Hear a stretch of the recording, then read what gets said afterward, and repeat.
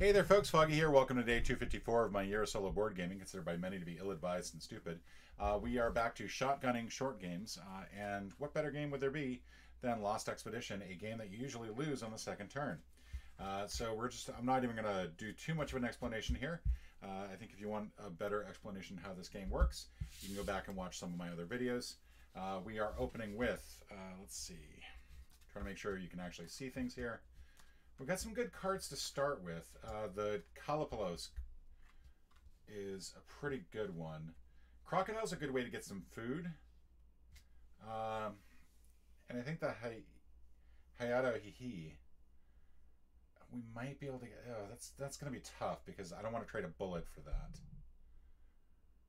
So these are going to be done in numerical order, so whichever three that we pick, that's going to be the ones that we go with. And if I remember correctly, it's in morning... I'm going to pull out two cards before we get too much further. And then that's going to be leeches and healing herbs. I kind of want to skip, but it's going to be tough to skip that one. I think I'm going to put 3 and river crossing, because that's going to give me some food, and I think the food is probably going to be pretty important. Nightshade, that's unfortunate, because that means that we're going to skip over here, but it is going to pull off something at the end of the line. I could go, well, 44 is not going to be good now. 52, if I put this here, is just bad. That's just bad. 23, I'm going to skip with Healing Herbs. So if I've got some sort of crappy card I can't make any use out of, this is a good time to put it in, because I can just ignore that. All right. Unfortunately, Healing Herbs we're not really going to be able to make use of. Nobody's going to be that sick right now, so it's just unfortunate that it's just there. So we're going to start with Kalapalos, and that's going to get us some food. I'm going to go with the food option on this. So we got 1 extra food. Healing Herbs, we're going to skip the blue ones we don't have to do, and I'm not going to in this case, so we skip over Swarm. We get to River Crossing. If I want to, I can give up a Compass, and I think I'm going to do that. I don't think it's really going to matter. It's either Compass or I lose some health, but it does mean that we get to move our person along, and we're going to skip Nightshade. And the last thing we're going to do is end up with some leeches, which there's nothing we can really do about. We're going to go ahead and use a health and a food to deal with that. And that is the end of the morning phase. We now use up a food, and we're in the evening phase. So in the evening phase, you get to decide what order you want to put these in, but you're always building.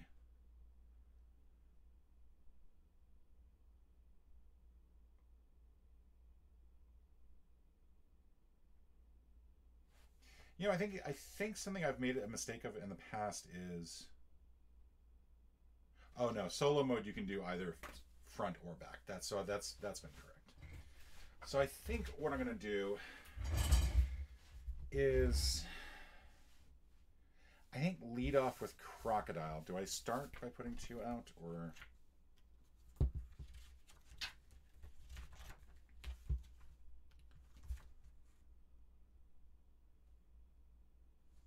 Okay, basically you just keep going back and forth. You start with 1 from your hand, and then you can go whatever order you are going in. I think what I'm going to do is I'm going to pull this one. For 1 food, I could gain some things that would help out.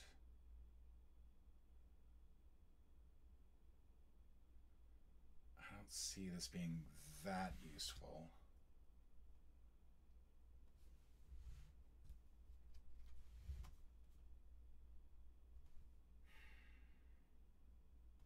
If we go Cougar here, basically what I'm thinking is that I'm going to go ahead and sacrifice the bullet to get the food. And then use 1 food to get this monkey's compass or leaf, and then use the leaf to get rid of this cougar. So I don't want to sacrifice too many bullets. Problem is I still got this mudslide and the Hiato to deal with, neither of which are going to be good. So Thunderstorm is flip over the last two. And so that's going to make these irrelevant. Okay, there we go. So let's start with the first one. We're giving up a bullet. We're going to get 2 food. We're going to use one of those food immediately to get Compass and Leaf. We're going to use that Leaf immediately to use on the Cougar. We get to this last one, so we can skip over these last 2. And then I'm going to go ahead and use one of Teddy's skills there. Actually, let's go ahead and borrow from Inez on the health instead. Because then that way everyone's at 2. And thus endeth the first day, and I use some more food. So not horrible, but we only got 1 space along the trail. So we need to start looking at some opportunities here. All right, looking at what we got. We got Anaconda, Swamp, Electric Eels, Bushmaster, and Kapok. And Vantage Point, and just generally just not good stuff. Nothing here is going to help as far as moving down the path. We're going to get Scorpion here, and we're going to get Ruins. Ruins has an option to give up some health here, and a compass to move along the path. We'll also use a food to get rid of 2 things at the end. So I think what I want to do is I want to go ahead and let's go ahead and put Kapok and Swamp out, because these are just kind of bad, and this card will allow us to wipe those out. Hookworms, that'll go here, and that's going to mean something that we have to sacrifice. That's not good. And so now looking at the rest of this, I know I'm going to be giving up a tent. Just generally speaking, this is just not good.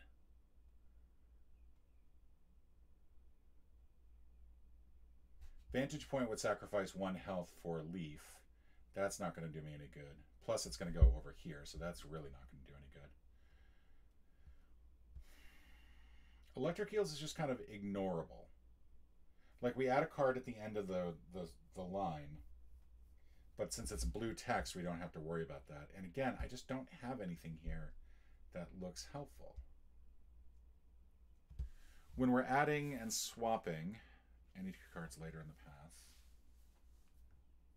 So Scorpion, no matter what, I'm going to be able to swap 2 cards in the path. So I think what I'm going to do is I'm going to go with Electric Eels and then figure out which 2 cards would be best to put right here. So this will leave this for the evening.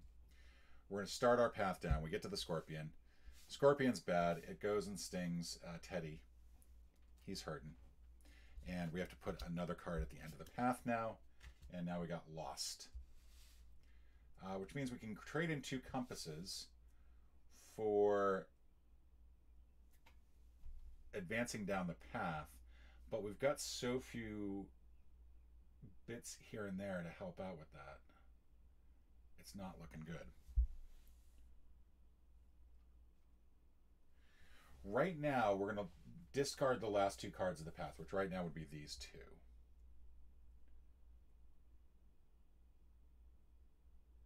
Unless I want to swap 2, like I can still swap 2 cards. Like I still have that swap available, I think.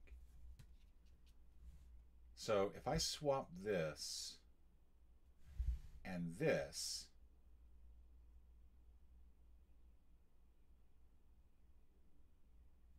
or swap this and this, that's going to mean I skip this, and I don't necessarily want to skip that. We're going to do this. We're going to swap these 2. Okay. So now we hit this one. We hit the Kapok. We're going to trade in some food. We're going to get a tent to use for later on, and that'll become important. We're going to have to lose another food, unfortunately, and we lose the last 2 parts of the path here. And now our plan's going to crap. Because I can either lose a compass and health to advance down the path or 1 food, and I don't have any food. So I think no matter what, I'm going to lose somebody on this turn. I do have tent available should I want to use it. But I think I'm going to save tent for this. We're just going to go ahead and get rid of that. We're going to sacrifice that opportunity there. All right, this is good. Old pathway is helpful. We get down to here. That's the plus there. Now I'm going to go ahead and lose Inez to get some food, because we actually really need the food. Wizard needs food badly. Then on hookworms, we're going to go ahead and sacrifice the Kapak. And then when we get down here, we're going to put one more card out, and this will allow us to go one more space ahead.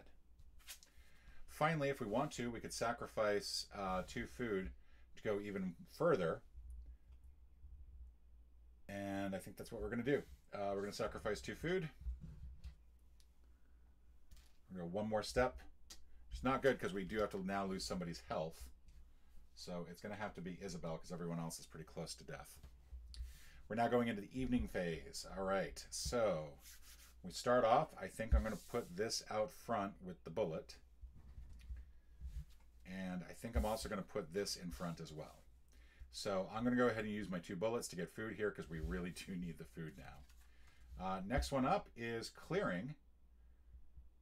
Somebody can sacrifice themselves. Let's go ahead and put that here. We might be able to get a tent out of the first part of this. Maybe that'll help. Oh, this is looking even worse.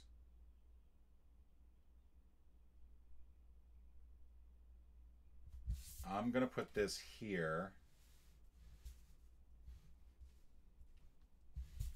And then this here. And what I'm hoping is that I get something that allows me some health. That's just a plus. Okay, well, things are going to go really badly now. May as well put this out here because we're just going to start. We're going to start losing some people here.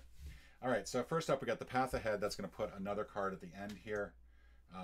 We're going to also go ahead and lose, I think now we're losing Isabel, sadly. I don't know why I'm turning her over like that. But we are going to move a little bit further down the path.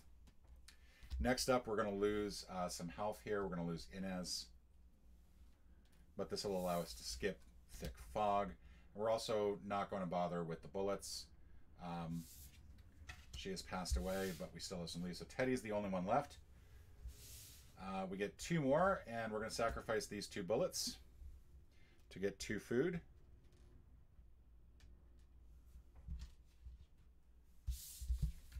We have a leaf here. These are both optional, but unfortunately we only have 1 health, so that's it. Like, we're not going to be able to do anything else. And then finally we have this last thing here. We're going to have to take the bottom option, which is sacrifice of food to get a compass. But we've got some additional abilities, and I'm sorry that these are going off screen like this. But now we've got one compass and 1 leaf plus Teddy's last remaining health. Plus we have to use up this food now, and we're going to start day 3. We are 4 away from the end. It's actually gone on a little bit longer than I would have thought. I'm holding on just ridiculously tightly. So let's go ahead and deal out the first 2 cards in the path. They're going to be 36 and 2. This is not good. This is really not good. That will kill me.